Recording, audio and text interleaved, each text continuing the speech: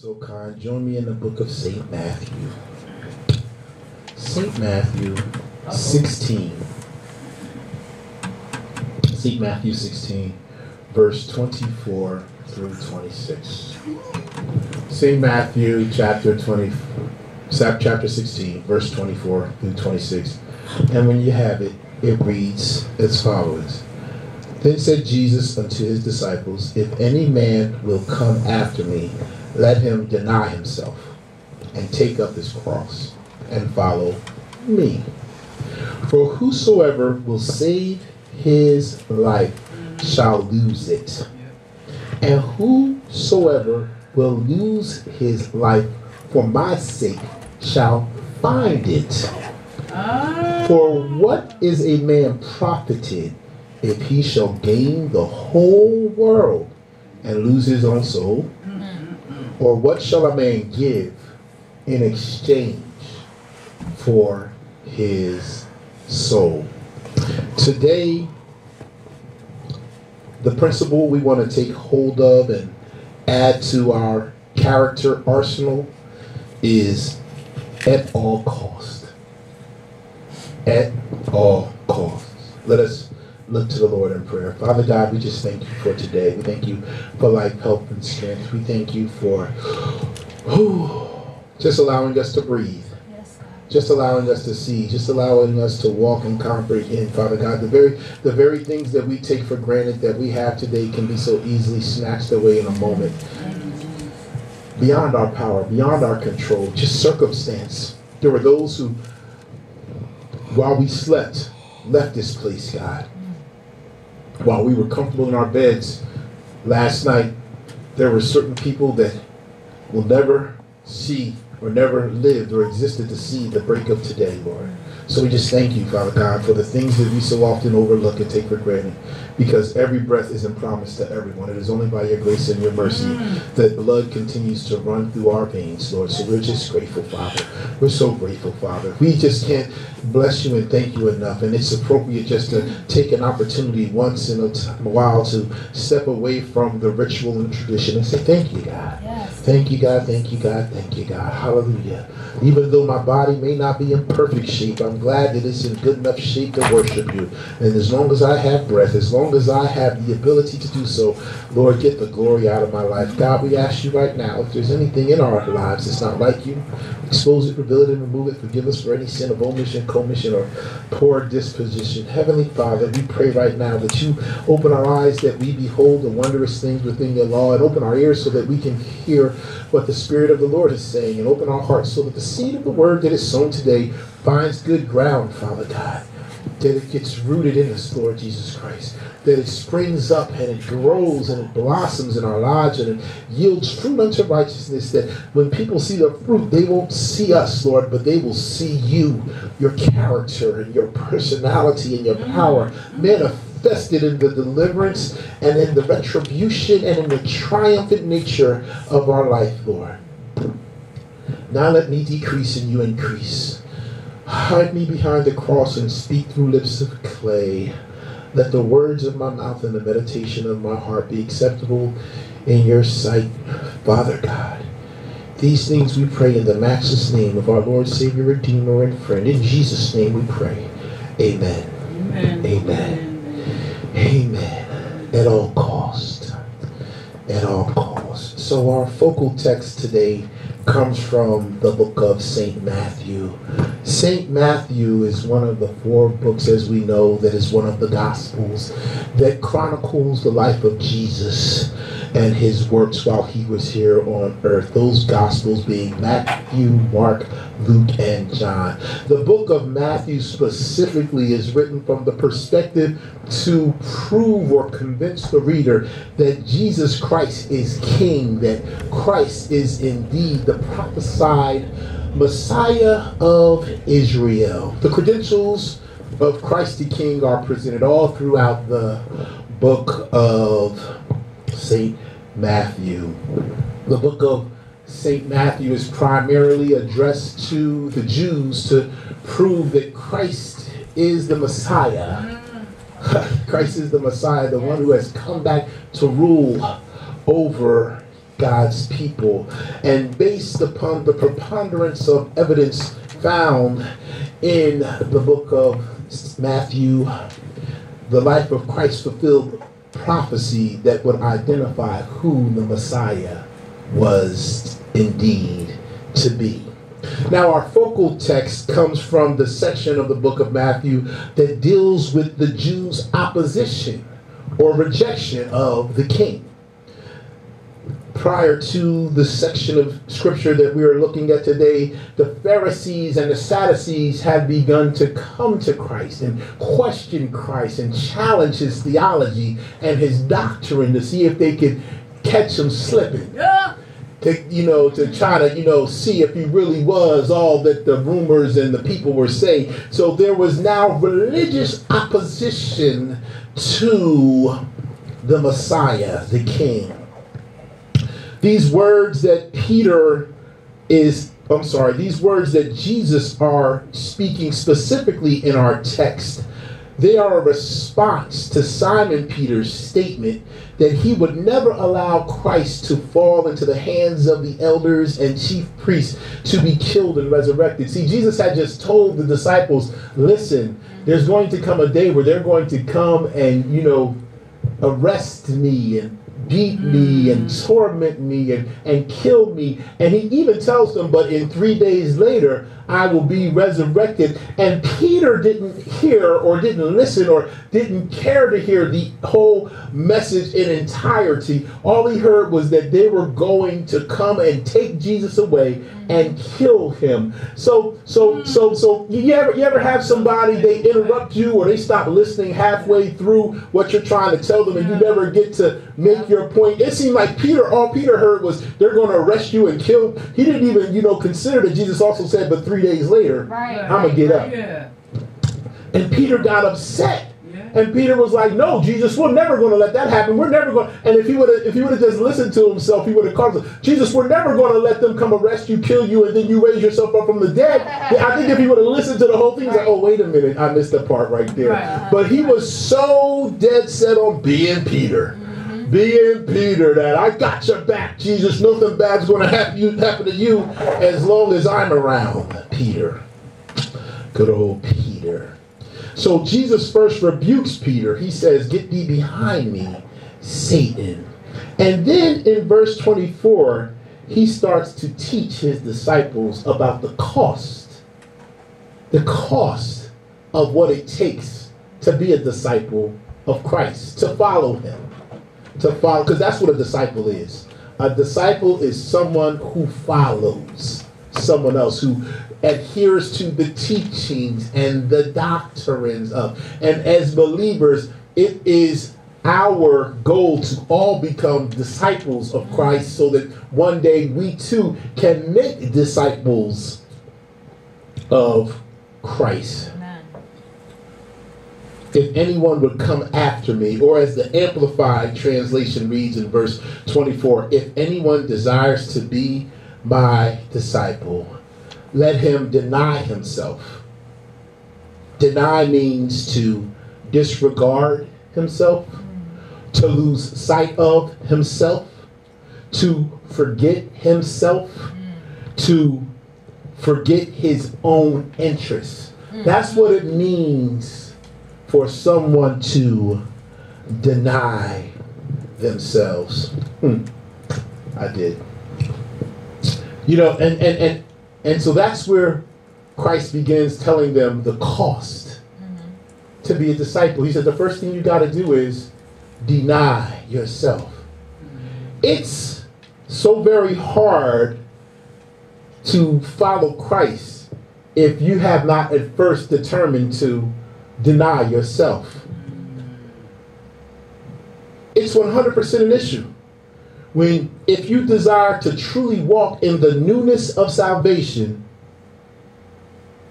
but you are still allowing self to lead and guide you, when you are still allowing the desires of the flesh to influence you.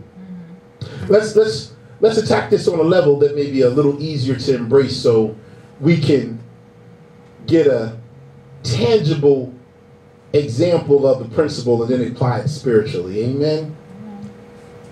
When you step into a new relationship, boyfriend or girlfriend, but you bring old behaviors from the past, like if I was going to be in a relationship with my wife, if when I first met Pastor Janelle, how do you think it would have went over if I kept calling her Susie? Right. Or how would you think she would have felt if we went out on a date and I said, where would you like to go eat? And she was like, oh, I want to go to the smoothie bar. And I would say something like, Susie like the steakhouse. What would you like to do on a date, Janelle? Let's go to the movie. Susie like the amusement park. Yeah. How hard would it be for me to build a relationship with her when I was always bringing the past relationship into the equation? Right. How long do you think Pastor Janelle would have put up with me talking about Susie all the time? Right. Not long at all. Maybe. Let's look at another example. Maybe you get a new job. Let's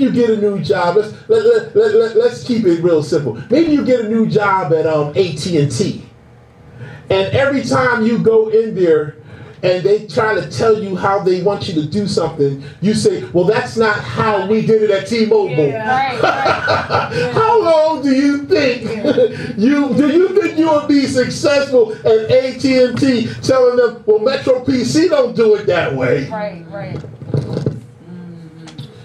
When you bring past relationship principles, and it hurts the new relationship. Yeah. It makes it impossible for the new that you are trying to embrace and cultivate and accept. It makes it very, very difficult.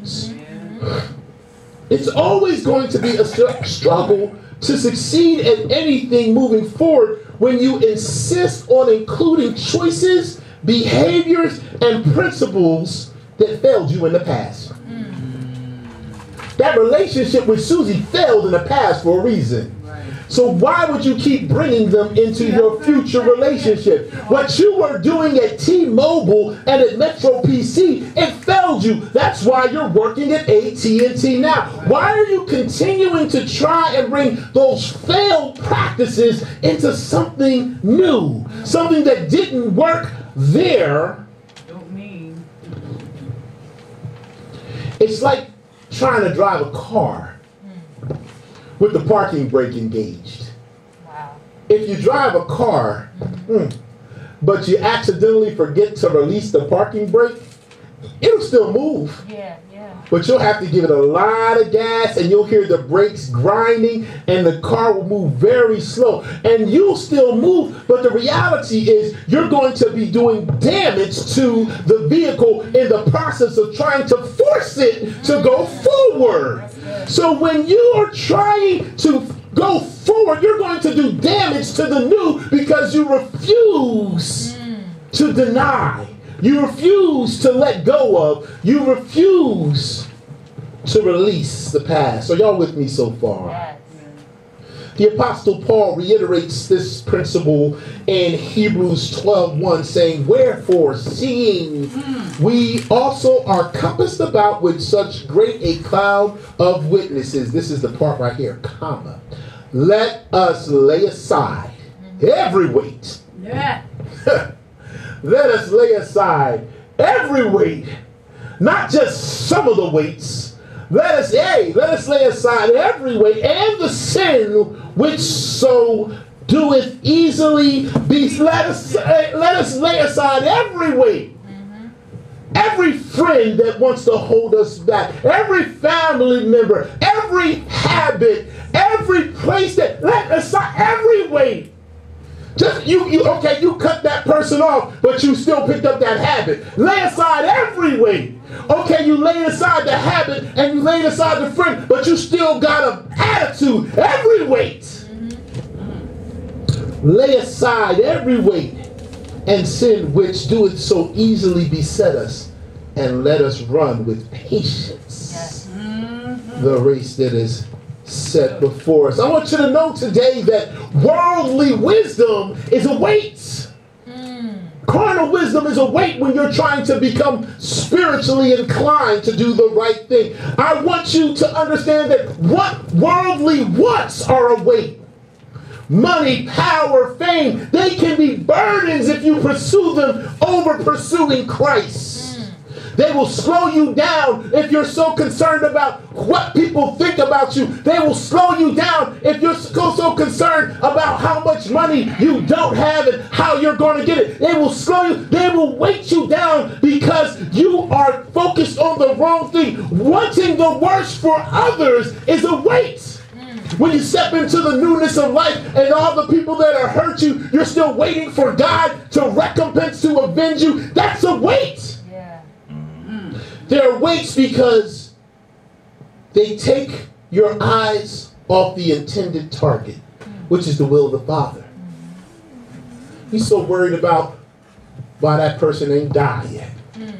Yeah, I'm just going to go right there. Wow. I can't stand them. I wish they was just dead. I'm preaching to myself right now. I'm not talking about anybody else. I'm preaching to people that just hurt you so bad. Just did you so dirty. That you can't stand the look of their face, you can't stand to hear their voice. They just disgust you in every way. And now you're trying to get your life right with God. You even got cleaned up, you committed to you, and you still got to see their face. That's a weight. That's a weight. You got to let that thing go. Because the moment you start looking at that thing, you have taken your eyes off of God, off of His will. And I don't care how important or how substantial or how relevant you think your opinion, you think your feelings, you think your ideals, and you think your desires are. If they are your ideals and they're your opinions and they're your feelings and they are not God's, you need to drop it at all costs. Because it's not worth what you stand to lose in the long run. Holding on to that pain is not worth what you stand to lose in the long run. That pursuit of fame and personal glory, it ain't worth. You better drop it at all costs. Deny yourself. The text says deny yourself. And then after denying yourself, the text through Christ tells us to take up our cross and follow Him. So we have to take something up after we put something down. We have to take something up after we put something down. That's heavy, right? That's heavy. And there's a pun intended because imagine trying to carry the cross of discipleship without putting down the weights of the world. Imagine how are your kingdom hands full of carnal stuff? How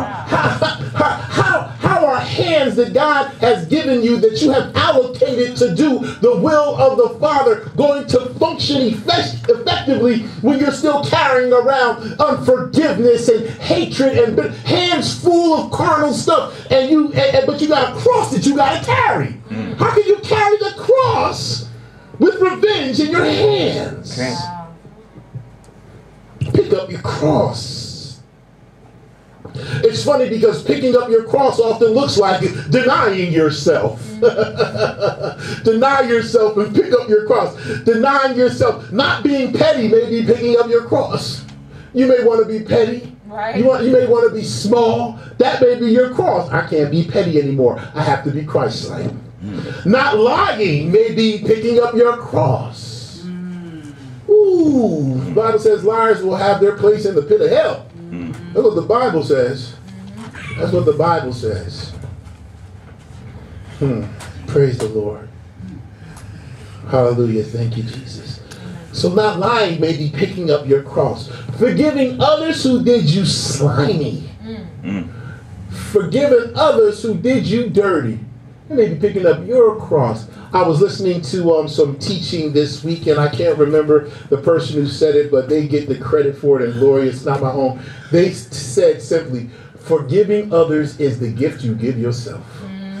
It's the gift that you give yourself because you know without a doubt that you did what God requires you to do. If they receive the forgiveness, if they abuse the forgiveness, if they reject the forgiveness, that ain't your problem. That ain't your problem. Forgiving someone sets you free. It doesn't liberate the other person. Because God is not mocked. Listen, everything that you do, there is an action for it. There is a response from God for it. Everything you do. But when you forgive them, you say, you know what? It's in God's hands now. For real, for real. For real, for real. And let me also just throw this in for those of you who have a hard time dealing with forgiving other people. Let me explain something to you. God knows the whole story. He knows the part that you know and that you dealt with. He also knows that person's motive, that person's agenda hidden, their sincerity, whatever they was going through. He knows it all. And he's the only one who can properly allocate a just punishment. Yes. So as bad as somebody might have did you, as awful as they might have treated you, it may have been worse than you even thought. You might let them off too easy. You got to trust God, that God is going to be just. Now, God is a good God. He gives grace and he gives mercy. And I just want to warn, because I've seen this going around a lot, and I just want to warn people, don't get like Noah. Sorry. Don't get like Jonah. Don't become like Jonah, because you know how God is, that God is faithful and just to forgive people if they truly repent. Don't get like Jonah and not want God to show grace and mercy on your enemies, because you know that's the type of God he is. Because even the Ninevites that Jonah wound up inside of the belly of a well for, because he knew that God would forgive them if he brought the word. And God did. Even the Ninevites in due season returned back to their wicked ways, and God had to destroy them. Right. So they had a season of grace. Oh my God. They had a season of grace. But because they truly hadn't changed in their heart, they went back to their old ways after the prophet was gone, and God punished them at a later time. Yeah. But don't you be a part of the equation because you didn't do what you were supposed to do. I hope I'm helping somebody out here. Forgiving others who did you dirty. That may be picking up your cross. And there's a host of other things that we should carry that we tend not to pick up. Like love for your enemies. Oh, that's your cross you got to carry. Temperance for the wicked. Oh yeah. Temperance for the wicked. That's a cross that we have to carry. Patience for the stubborn. That's a cross that we have to carry. Mercy for the ruthless. Imagine if God hadn't showed the Apostle Paul mercy when he was yet Saul, persecuting the disciples with letters in his hands of execution for anyone who was going around talking that stuff that Jesus was the Messiah and he rose from. But Paul was ruthless. Stood there, the coat check boy, when they were stoning Stephen. It said that he held their coats while they picked up rocks and threw them at the man of God. Jesus. And it said as they were killing Stephen, as they were stoning him, that the heavens opened up and God received them. Jesus, Jesus, Jesus. But in the meantime, and Stephen was in the act of forgiving them while they did it. See, Stephen forgiving them was for him. It was a gift that he was given. It did not eliminate or alleviate the people that were persecuting him and stoning him, but it set Stephen free. Yeah. Gotta have mercy for the ruthless and righteous responses to intentional ignorance. I'm trying to get y'all some heavy things that we gotta pick up. You can't cuss somebody out just because they ignorant. You have to give them a righteous response. You have to show them. That's how God gets the glory, for real, for real. That's God getting the glory. When people get God, when you want to give them you. denying yourself, picking up your cross, and doing what Jesus tells us to do. The cross we carry is the commandments and the character of Christ.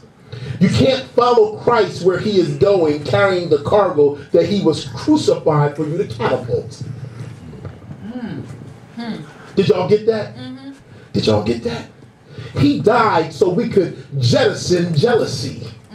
He died so that we can evict envy.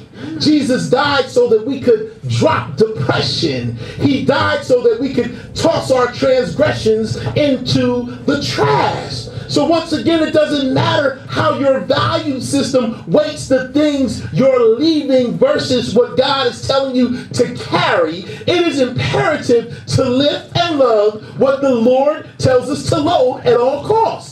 If he tells you you need to pack up some love, some patience, and some long suffering, then you have to pack that up. And if that means that you have to unpack jealousy and you have to unpack hatred to make room for love and to make room for compassion, then that's what the Lord says do. That's what God requires, and that's what we have to do if we're going to be disciples of Christ, and if we're going to follow Jesus. We have to dump all that stuff at all costs. Deny yourself. Pick up your cross. Follow Christ. And here comes the reason why. Verse 26 reads of our text, "For what is a man profited if he shall gain the whole world and lose his soul?" And I mean, lose your soul. "Or what shall a man give in exchange for his soul?" Don't you understand the denying of yourself and the picking up the cross and following Christ? You have to understand that your soul is on the line. Your soul is on the line. This is, and I had to dig into it because I wanted to be biblically and principally and theologically sound, just in case someone listens to this and said he was way off with this whole soul thing. But is there any comparison? The moment of this, just think about that. Is there any comparison for a moment of ecstasy in this life to forfeit eternal bliss with the Father because you don't know the value of your soul? You don't know the value of your soul. When we don't know Christ, before coming into a relationship with Jesus, you had no revelation as to who the Heavenly Father was. Because Jesus was the physical representation of God the Father. So if you don't know Jesus, you can't know God. Right. You can. That's what. Listen, point blank. Time to get in trouble. Every relationship that doesn't accept Jesus, believes they're God, they off. Because you can't know God without knowing Jesus. Jesus came to show us the glory, the character, the personality, the expectation of God. Jesus told the disciple, "If you've seen me, you've seen the Father." That's right.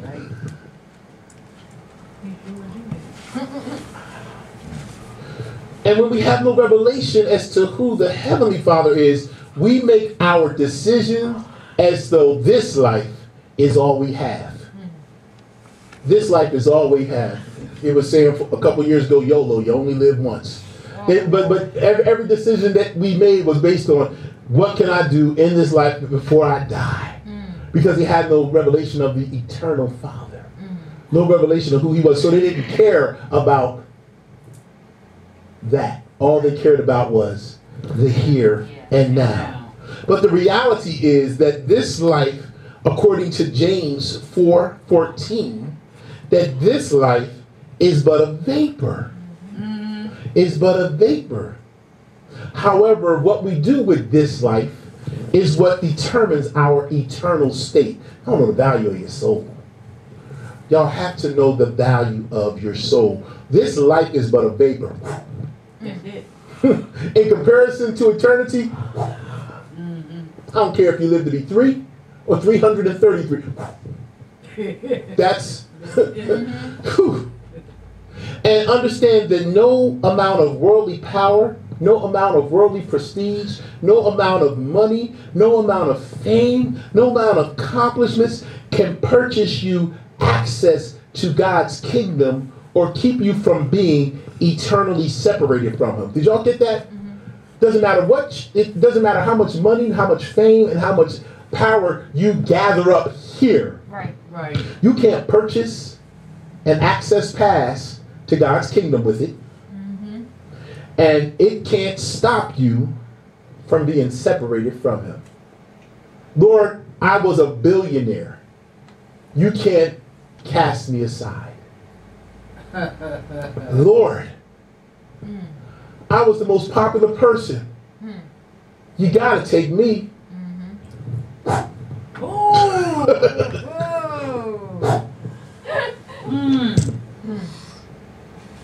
Gotta know the value of your soul. What is the soul?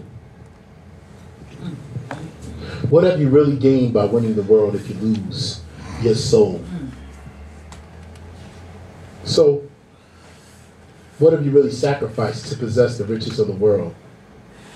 Is it worth your soul? So, the Hebrew word for soul in the Bible is nephesh. If you want to write it down, it's capital N as in Nancy, capital N as in Nancy, E, P as in Paul, H, E, S as in Sam, H, nephesh. And that's a Hebrew word that they use in the Bible to say soul.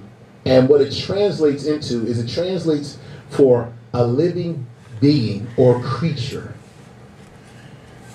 It goes on to be translated as life that animates the body, emotions, attitude, thoughts, feelings. Slow it down. Let you think for a second. Let you write, because I know y'all are taking good notes. Being or creature, life that animates the body, emotions, attitude, thoughts, or feeling. I think so long that people thought soul was this spooky essence type of, but life is a creature. Watch this. The creature habits and the creature emotions and the attitude and the thoughts of those. Let that sink in for a minute. Let it sink in for a minute. We're doing good. We're making good time. Amen. How often do you consider how your options, carnal options, kingdom options? Right. How often do you consider how carnal options or because we all have options.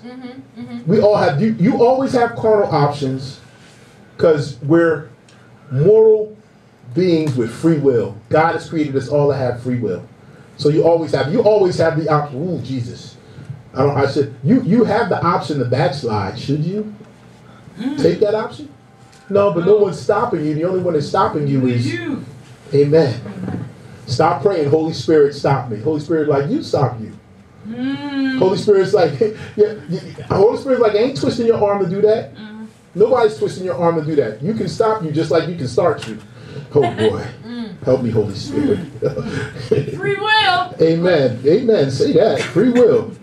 So, do we ever consider how these options, be them kingdom or carnal, how they influence, watch this, your emotions, your thoughts, your feelings, or your attitude, how they influence your soul? Watch this. When you choose to cuss,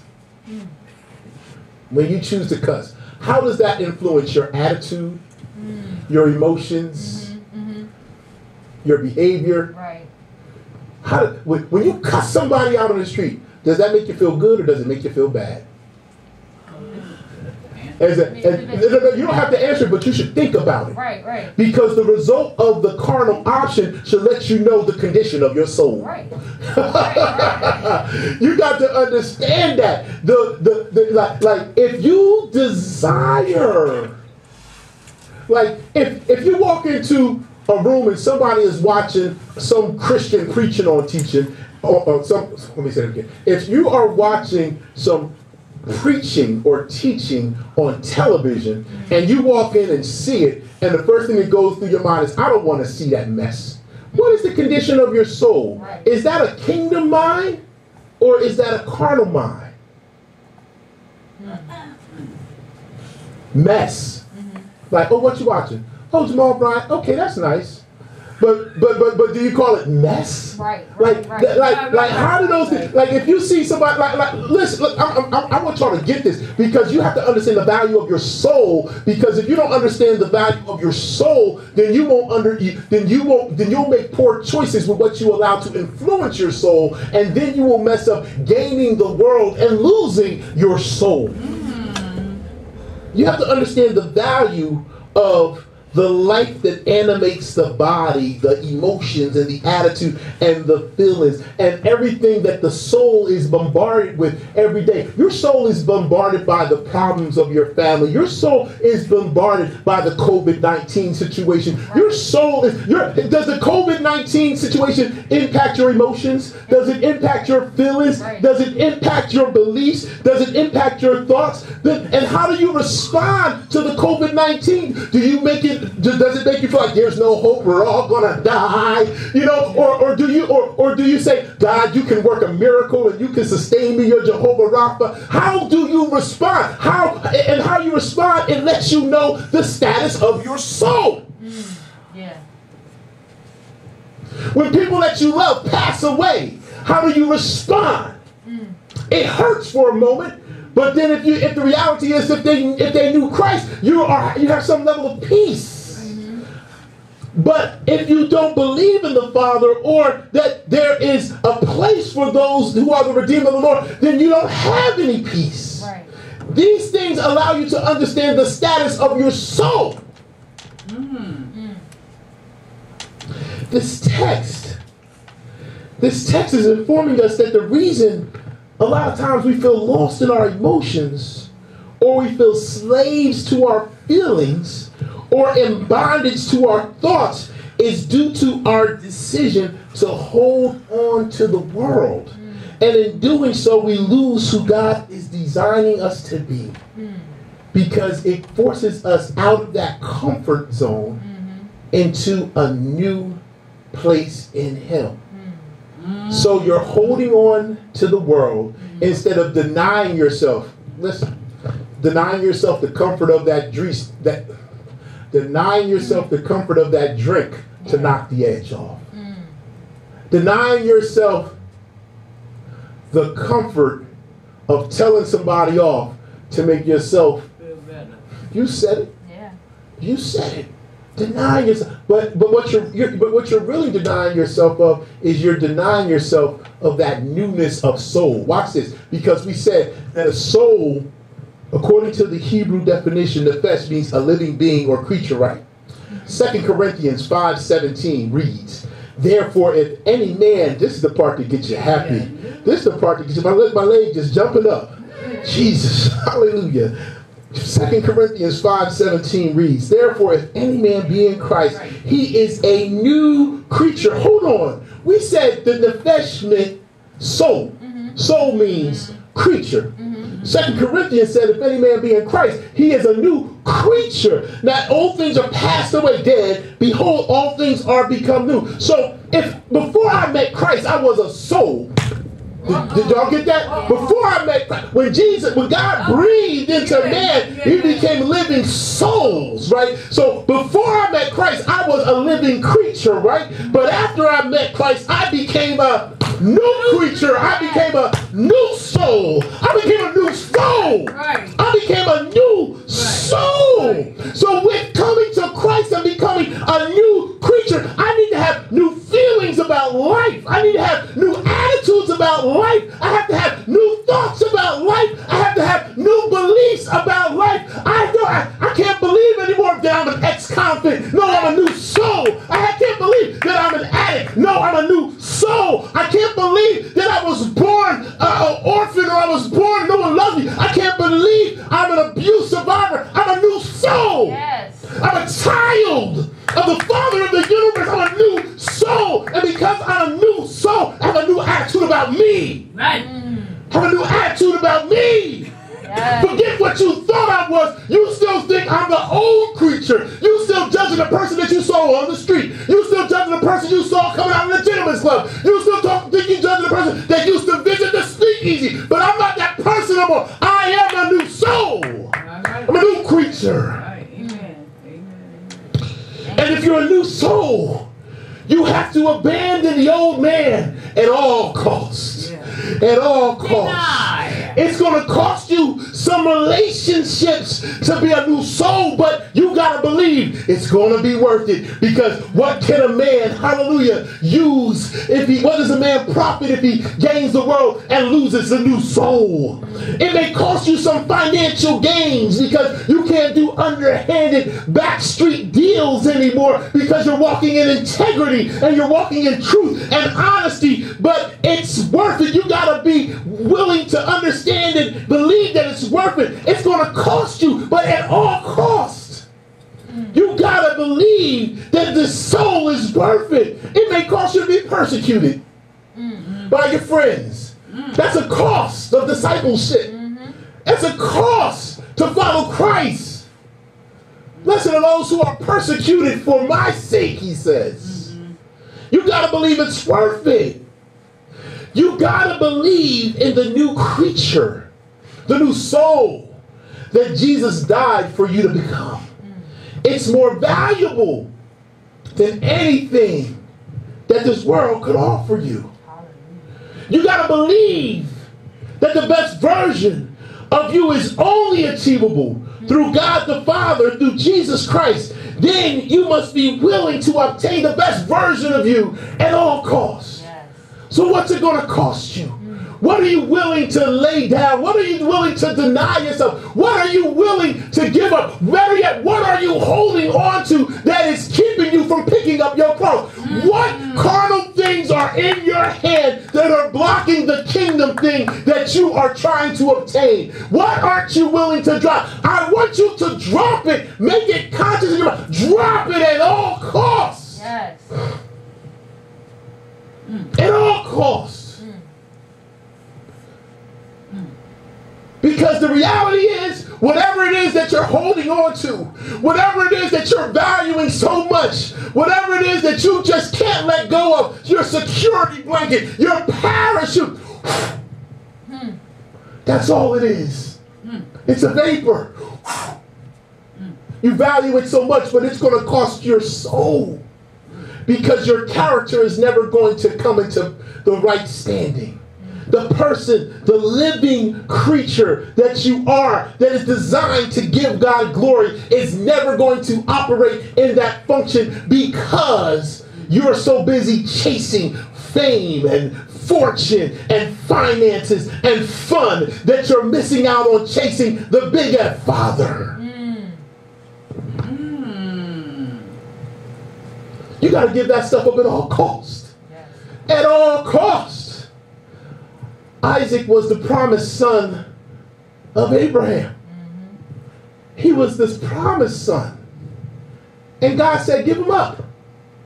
He said, sacrifice him. Yeah. Abraham was willing to sacrifice his only son. He was willing to maintain his relationship with the Father at all costs. At all cost. The Hebrew boys, they wouldn't deny God. And they were willing to be thrown into the fiery furnace. They were willing to trust and obey God, even if it cost them their lives at all cost. Do I have to do it? The lion's den at all costs. Right. Esther, going before the king at all costs. Yeah. Every disciple of Christ, except John, was martyred, killed in grotesque ways. Some were beheaded, some were killed by a firing squad with bows and arrows, some were crucified or crucified upside down, others were thrown from pinnacles, but it didn't matter because they were willing to give up everything at all costs before they were to lose their soul. Don't lose the new creature. The new creature that you become through Christ. You become a vessel of honor. You become a vessel of glory. Because the new creature no longer looks like the fallen state of man. The new creature doesn't look like a harlot. The new creature doesn't look like a murderer. The new creature doesn't look like or behave like a thief. The new creature isn't shady. The new creature isn't running around ashamed. A new creature isn't hiding because they are still participating in activities of darkness. A new creature can walk the street at 2 o'clock in the morning boldly and confidently, because if anyone questions them, the new creature knows, I'm out here doing right. I'm not out here in mischief. The new creature at 2 o'clock in the morning might be looking to rescue that lost person. But they don't worry about, the new creature doesn't worry about being scrutinized by man.